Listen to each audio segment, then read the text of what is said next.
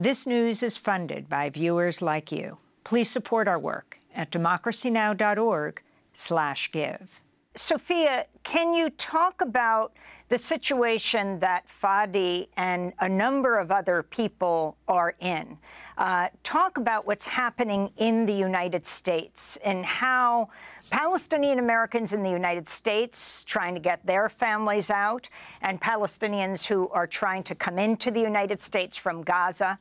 Talk about, with your experience as a civil rights attorney who's been working with other attorneys and advocates to grant TPS to Palestinians here already, and what's happening to, for example, your client Fadi. Thank you for having me, Ms. Goodman. My clients' family members need immediate evacuation from Gaza to reunite with their families and to escape near certain death due to Israel's brutal war on Palestine. We need the U.S. government to demand an immediate ceasefire from Israel and to stop U.S. taxpayer dollars to facilitate the genocide of the Palestinian people. We need the U.S. government to create immigration pathways for Palestinians to come to the U.S.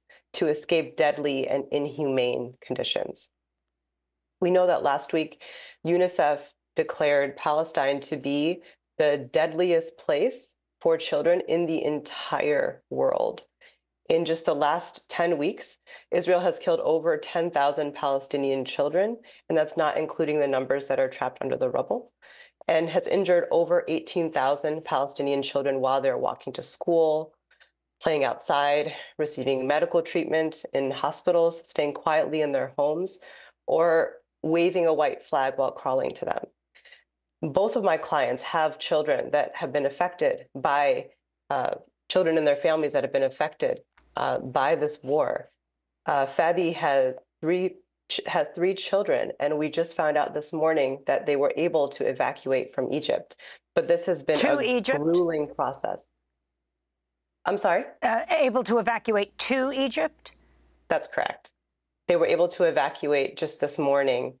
And but prior to this, they were in a refugee camp that was bombed. There were 20 people that died in that bombing. And Fadi was frantically looking through pictures to make sure that his family members were not included in the dead.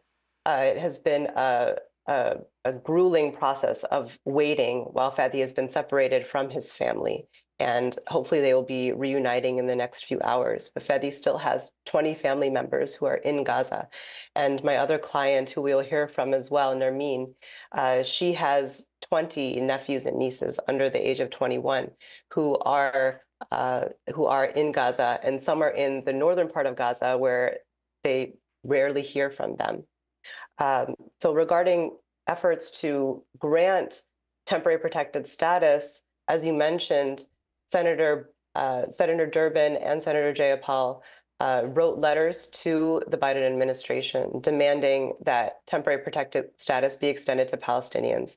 I am also part of a collective of attorneys and advocates across the country, and we, along with the Arab American Anti-Discrimination Committee, wrote a letter as well to the Biden administration demanding that TPS be extended to Palestinians. And we had over 100 organizational signatories. TPS is typically granted to countries that are undergoing armed conflict or an environmental disaster. In Palestine, there are no more buildings where people can work. There are no more schools for children to attend to allow parents to work and for children to have a future. Even if we have a ceasefire tomorrow, the amount of destruction that Israel has unleashed onto Palestinians in Gaza has made life impossible. So temporary protected status would allow Palestinians who are already here in the United States extended status so that they do not have to return to a death sentence. But TPS is not enough. That only applies to Palestinians who are here. So what we really need is a humanitarian immigration pathway that would allow Palestinians who are in Gaza a pathway to come to the United States and find refuge here. You mentioned Sophia, that. Yes. Sophia, could you talk about the difference between how the administration has been dealing, for instance, with those fleeing the war in Ukraine versus the Palestinians? Absolutely. That is an extremely stark difference. Under the Uniting for Ukraine program, all requirements of having connections to green card holders and U.S. citizens were waived. So Ukraine, about over 270,000 Ukrainians were allowed to come to the United States under this program. And as advocates on the ground right now, serving our clients who have families in Gaza, we cannot even get U.S. citizens out. Our advocates had to sue the Biden administration just to get U.S. citizens evacuated, and that didn't even prioritize the issue. We had to, my colleagues had to sue, place 2 more lawsuits last week to evacuate U.S. citizens. And so that's not to say how, the family members of U.S. citizens and the green card holders are treated. And the Uniting for Ukraine program applied to people beyond that category as well. So what we really need is a similar program like Uniting for Ukraine, where Palestinians can have an immigration, humanitarian pathway to come here and seek refuge. And what are the obstacles posed by the fact that the United States does not recognize Palestine as a foreign state, and when it comes to immigration issues? That's absolutely a challenge, and it is something that we had to address in our efforts to request TPS. And we have seen that the United States has offered temporary protected status to territories. So that is something that we included in our letter and in our request. But absolutely, it is a challenge, and ultimately, without a solution that grants Palestinians freedom, there is no immigration solution that will properly address this problem. Even if we allow Palestinians to come here, to open our borders to them, we have no way of assuring them that when they want to go back, that they will be allowed to return. Palestinians and Native Americans are the only groups of people in the entire world where their return to their land and their property is not governed by them, and that has to change. I want to bring Narmin Abushaban into this conversation, Sophia, another of your clients. Narmin, thanks so much for being with us. You're a Palestinian American attempting to expedite your request to rescue your siblings and their families from Gaza. We're speaking to you in Detroit. First, our deep condolences on the loss of your mother. Can you talk about what happened to her and what your situation is? Hi, good morning. I just want to thank you for having me here to share my story about my mother, even though there are no words that can describe what happened. My mother is an old lady who was living safely in her home. She was displaced many times. Every time they get displaced, they move to another house. They are threatened to bomb that. The Israeli forces are threatening them to bomb the house. So my brothers had to displace her. She's paralyzed. She's on medications. And due to the air forces threatening them to displace many times, they were in the north. They had to go to the south. Even when they were in the south, in Khan Yunis, they were threatened in the middle of the night to leave their house. They had to displace her again until they reached to Rafah. In there, her health was getting worse and worse until she didn't have the right medication. Due to the Israeli forces, they prevented the medical supplies to get into Gaza.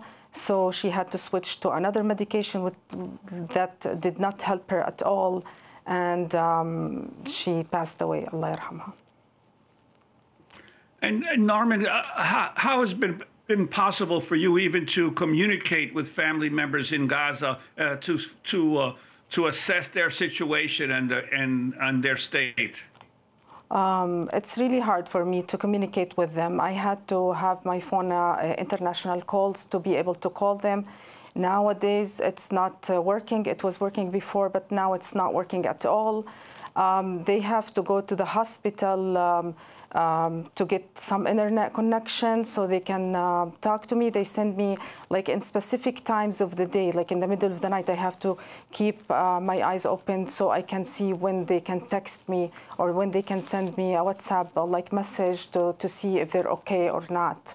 But my siblings that are in the north, I have no communication at all. My brother, I haven't been hearing from him for 2 weeks now, and he's in the healthcare, and the Israeli forces are targeting all the healthcare professions. And all I know that they surrounded the houses there, and they're shooting on people, but I don't know anything about my brother and his family that are like more than 10 kids and grandkids. Narmin, have you been speaking with your senator, with Dick Durbin, and what has been the response? I have been, actually, I did send emails, but I didn't get any reply.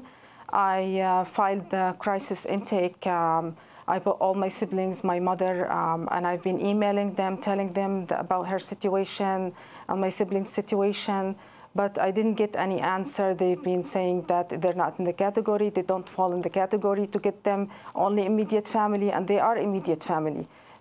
Like, what do they consider immediate family? After my mother's death, like 2 days after, I got an email that they put my mother's name on the list to be evacuated.